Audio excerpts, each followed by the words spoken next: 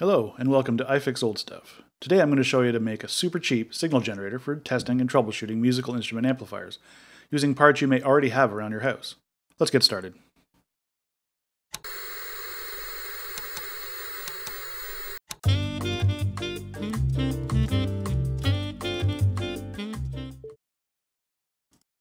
When trying to find a fault on an amplifier, you need to put a signal through the amp for tracing or troubleshooting. Often you will see one of these devices on a test bench. It's a signal generator that creates different waveforms, with the frequency and volume, or amplitude, being continuously variable. When working on an amplifier that is hooked up to a speaker on the bench, the sound of a continuous sine wave can get on one's nerves very quickly. So here's a method I use. I've been using this method for decades and it works great. No flash fires so far. The first thing you need for this project is something that can play music, and that has a 1/8 inch headphone output and a volume control. I often use this older iPad. Or a laptop will work. This old MP3 player would work just fine. Or, if you want to be completely retro, this old Walkman would work. Just make sure you use a tape from the 80s for authenticity. If you want to use a newer iPhone or iPad, you will need the Lightning port to 1/8 inch headphone adapter.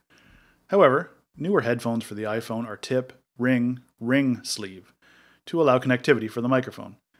We need only tip ring sleeve for this application. So you'll need one of these adapters as well. See my video on input and output jacks for more info on this topic. The key thing to remember here is that the headphone out on your device is stereo. However, most instrument amplifiers are mono. We must not arbitrarily join the left and right sides together. This is called a Y connection. This can cause damage to the device. In fact, I've seen iPods actually shut off their output when the left and right sides are connected together without a proper summing circuit. This is in order to protect themselves. The methods we are looking at here will avoid this issue. I've put a link in the description that explains this in much more detail. I'm going to show you 3 different ways to create the harnesses we need, depending on the parts you have available. The easiest way is to use one of these 1/8 inch to 2 RCA cables. Then, attach an RCA to 1/4 inch mono adapter to one of the RCA ends. Always start with the volume on your device and amplifier under test at 0. Plug this into your amplifier and bring up the volume. Put on your favorite YouTube channel. The one you are on now is an excellent choice, by the way. Then, slowly bring up the volume on your device. Now, you have a steady signal stream, and you can begin to troubleshoot or test. If you ever tried to play an instrument through an amp and troubleshoot at the same time, I think you'll find this method much easier. Here's a second way. Take a 1/8 inch to 1/8 inch stereo cable and cut off one end. Strip the jacket off, and you should see something like this.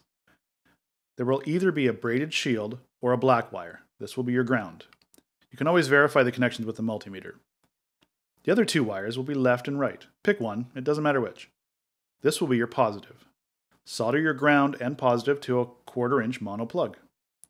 The remaining wire either tape off or heat shrink, and you're done. Here's another version. This is a good idea if you don't want to cut your 1/8 inch cable.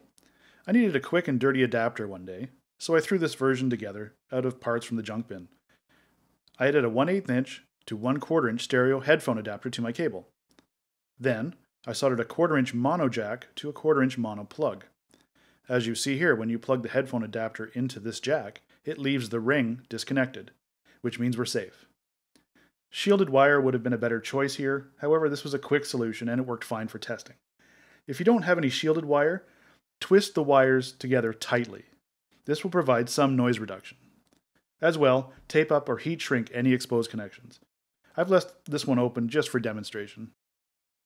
So there you go, a super cheap signal generator solution for testing and troubleshooting musical instrument amplifiers. And there are other ways to make these harnesses, and if you have a different solution, please leave your thoughts in the comments section. Thanks for watching, and we'll see you on the next one.